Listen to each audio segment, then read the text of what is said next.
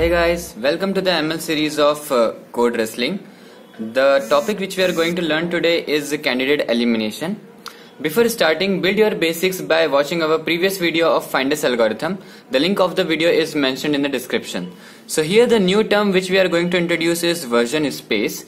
It is intermediate of both specific as well as general hypothesis. It not only just returns the one hypothesis, instead a set of all possible hypotheses based on the training data set.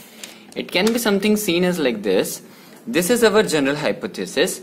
This is the specific hypothesis. The intermediate hypothesis, that is the set of hypotheses, is our version space. So now we are good to go with our candidate elimination algorithm. It uses version spaces and it has both specific as well as general hypothesis. It considers both positive as well as negative examples. For a positive example, we tend to generalize our specific hypothesis. That is, we move from top to bottom, that is from specific hypothesis to general hypothesis. This is what we have seen in our Finders algorithm. Whenever we encounter a negative example, then we tend to move from general to specific hypothesis. That is from bottom to top. We achieve more specificity whenever we encounter a negative example. Now we will see its algorithm.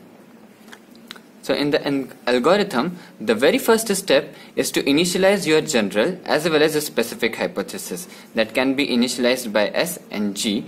The number of phi's and the question marks depends on the number of attributes present in your dataset. As we have seen, for each example, and if the example is positive, then you have to make a specific hypothesis more general, as we were doing in Finders algorithm. That is moving from top to bottom, making your specific hypothesis more general. And whenever we have a negative example, then you have to make your general hypothesis more specific. This is what your algorithm says. Now let's understand it with an example. Consider the dataset over here. The concept which we are learning here is days on which person enjoys the sport. The possible output is yes and no. Yes can be considered as a positive example. No can be considered as a negative example. Other than this, we have 6 attributes, that is sky, temperature, humidity, wind, water and forecast. As we have seen, the very first step was to initialize your specific hypothesis as well as general hypothesis. Thus we have initialized our S0 as well as G0, that is our specific as well as general hypothesis. Now for each example, we will see whether it is a positive example or a negative example.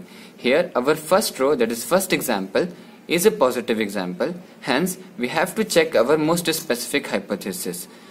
So our most specific hypothesis here for the first example will be sunny, warm, normal, strong, warm and same.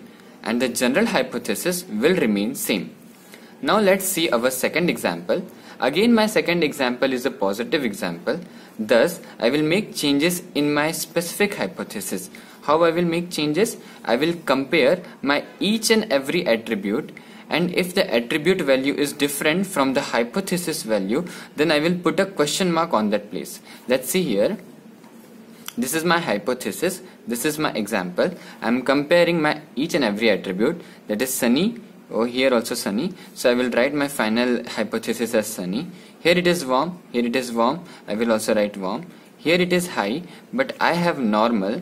Thus I have to generalize it by putting a question mark over here. Then I have a strong. Again strong, I'll write strong. Here I have warm. Again my hypothesis says warm, thus no need to make any changes. Warm here. Again I have same in my example, same in my hypothesis space, so I'll write same. So this was my second hypothesis space, most hypothesis space. Now my general hypothesis will again remain same. That is all the question mark.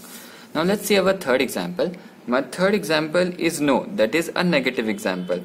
So here we don't have to make changes in this most specific hypothesis, but we will make changes in the general hypothesis. The reason of doing it, in the general hypothesis will consider all the examples. It will also consider my negative example too, but I don't want my negative example, I just want my positive example. That's why we will move more towards specificity. We will we will make our general hypothesis more specific.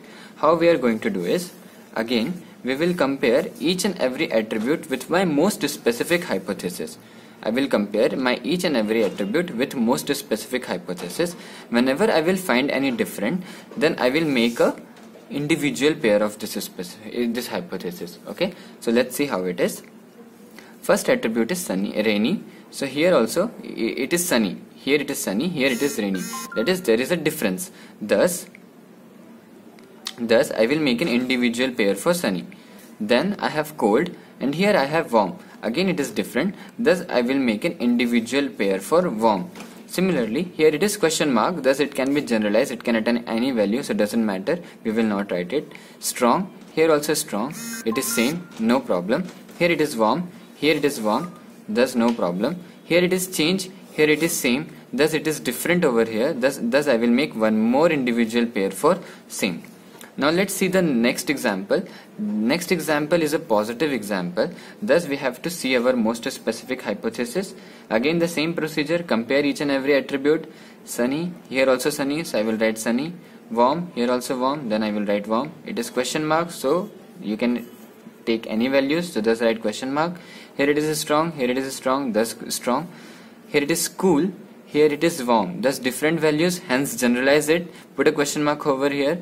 Here it is change. Here it is same. Thus again put a question mark here. But now let's observe one thing. In the specific hypothesis, before that it was same. Now it has question mark. That means it can achieve any value. It can achieve either same or it can achieve change. But our general hypothesis says that it should always be same. Hence it is making a contradiction over here. Thus, because our specific hypothesis has been changed, I have to make some changes in my general hypothesis. Thus here I will remove my last pair, which says that it should always contain same.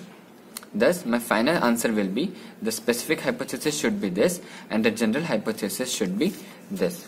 Thus the version spaces which I will obtain over here is general hypothesis sunny warm, specific hypothesis sunny warm strong, and the version space which I will get, that is the set of hypothesis which I will get, is sunny strong, sunny warm, warm strong. This too can be obtained from this general hypothesis. This too can be obtained from this general hypothesis. So this was all about candidate elimination algorithm. So guys, I hope you have learned and enjoyed our video.